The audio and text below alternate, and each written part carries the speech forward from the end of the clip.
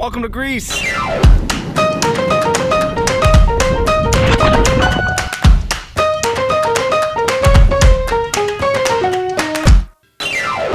the last 3 weeks, we've been bouncing around to some of the Greek islands, and it's been a blast. And as we've been doing so, I've noticed something very obvious about the buildings here. And it's that a large majority of them, if not almost all of them, are painted two colors, white and blue. And these are colors that you don't just see on the buildings, you kind of see everywhere. And once I started to see it and notice it, I couldn't unsee it.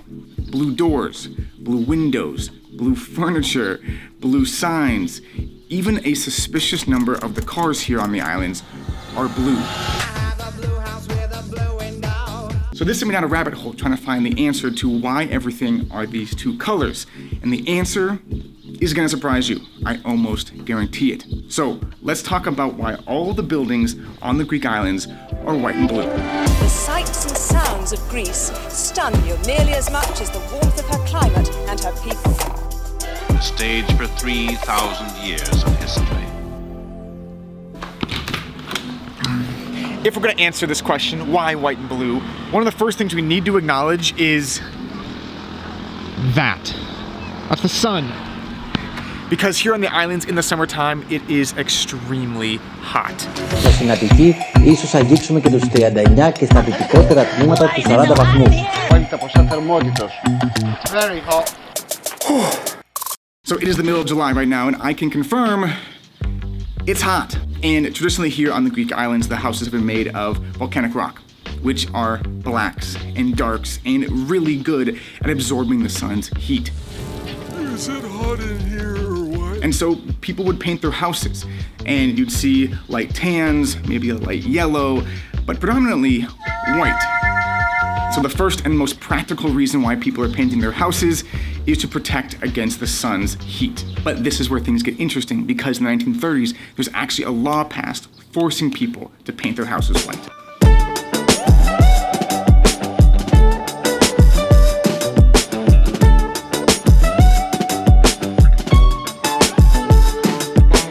Now, to understand why a paint law was passed in the 1930s, we first need to talk about the water on the islands. The water on the islands, even today, isn't really drinkable. And if you were to go back to the 1930s, you can imagine it was even less so. And in 1934, this led to a bit of a cholera outbreak. Cholera, in fact, is the most urgent problem of the new government. Flies and contaminated food and water helped to spread the epidemic, which has already hit many provinces and cities throughout the island. And as cholera was kind of making an outbreak through the islands, the leader at the time, he had an idea. He's like, you know what? We need to create a law. A law forcing everyone to paint their houses white. You serious? Sounds silly, but it actually makes sense because this white paint is made from a limestone composite. And limestone has disinfectant properties. By forcing people to whitewash their house a couple times a year, they would effectively be disinfecting the world around them and helping to stop the spread of cholera. But that is not where the story ends. Oh no, because the plot thickens. There is a second paint law.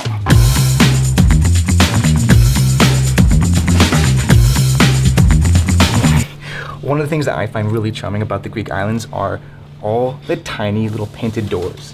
Like, what is this door for? I don't know, but there's all kinds of little, like, tiny little doors. Look at these tiny little doors. Like, who's walking through them? What are they used for? I don't know, but they are adorable. Greece, man, it's such a vibe.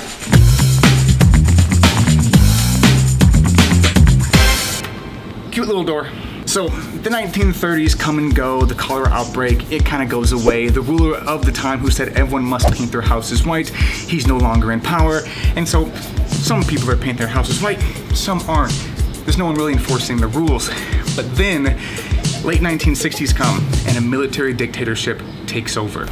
Army tanks rolled into Athens and took up positions outside all important government buildings and the royal palace. In a broadcast, the new government proclaimed the death of party politics. There's no longer left, right, and center, they said, only Greeks. So the dictatorship comes in, they've just overthrew the government, and they're like, what can we do to unify everyone? And someone's like, I have an idea. Let's make a law. Oh boy. Here we go again. You see where this is going? Yes, they make a second paint law, forcing everyone to paint their houses not only white, but blue this time, representing the national flag and the colors.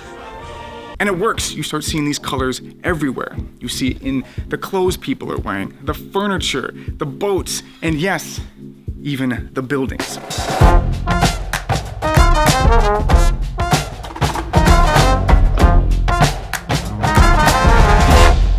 But of course, the dictatorship, it doesn't last. Greece today is a republic, but the damage has already been done because these two colors are here to stay. And so are the final piece of this puzzle: tourists.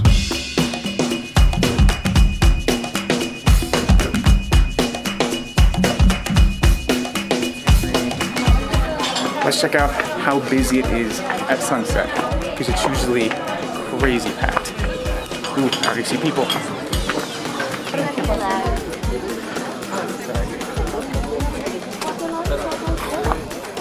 Ooh, this place is packed.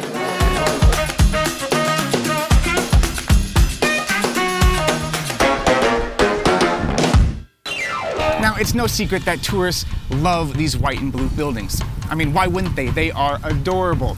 And it's the reason why millions and millions of people flock to these islands every year.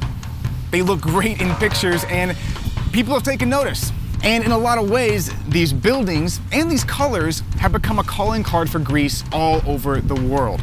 You could even argue that the dictatorship was kind of right, in that by forcing people to paint their houses white and blue, they brought together an entire nation and the people within it around an idea. And it worked. And that is it. Temperature, tourists, a disease, and a dictatorship are why all the houses on the Greek islands are white and blue. Bet you didn't see that coming. All right, guys, that is where I'm gonna end this video. Hopefully you've enjoyed. If you have, leave a like, subscribe, do all that stuff, and I'll see you in the next video. Peace from Greece. That rhymed. See you guys.